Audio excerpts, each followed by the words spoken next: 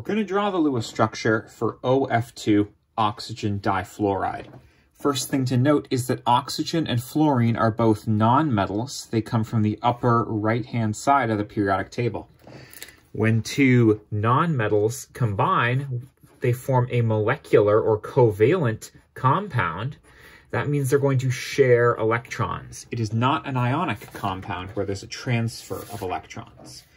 Now, to draw the Lewis structure for molecular compounds, first I count the total number of valence electrons that the atoms bring. Oxygen in group 16 brings 6 valence electrons with it, and fluorine in group 17 brings 7 valence electrons each. But there are 2 of them in this molecule, so it's 7 times 2 for the number of them that there are. 6 plus 14 gives me 20 electrons total. All right, we're going to draw the central atom and the surrounding atoms with single bonds to start. Now, usually the central atom is the one written first in the formula, especially when there's only 2 atoms written. So I'm going to put my oxygen there, single bond it to a fluorine on this side, and single bond it to a fluorine on that side. I'm going to add lone pairs to complete the octets of the outer atoms until they're full. I need 20 electrons, and currently I only have 4 drawn. So let's complete the octets on the outer atoms here. That's 5, 6, 7, 8, 9, 10, 11, 12, 13, 14, 15, 16.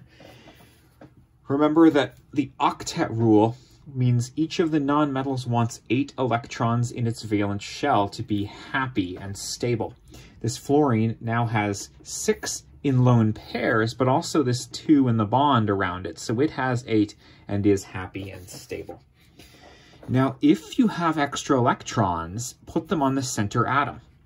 Well, I only counted 16 electrons total, and I do need 20. So I'm going to dump them onto the center atom, 17, 18, 19, 20. You may have to have an expanded octet on that atom, depending on the molecule. Not this one, though. This one is perfect. And then if you have an incomplete octet on the center atom, you'll move lone pairs into the bonds. Now, this oxygen, though, already has 2, 4, 6, 8 electrons. It has a complete octet. This is done. It's over. We did it. But if it was short of electrons, we'd have to move lone pairs to form double, maybe even triple bonds, just to make sure the octet rule is satisfied. Well, there you go. There's the Lewis structure of oxygen difluoride. Congratulations, you did it. Best of luck.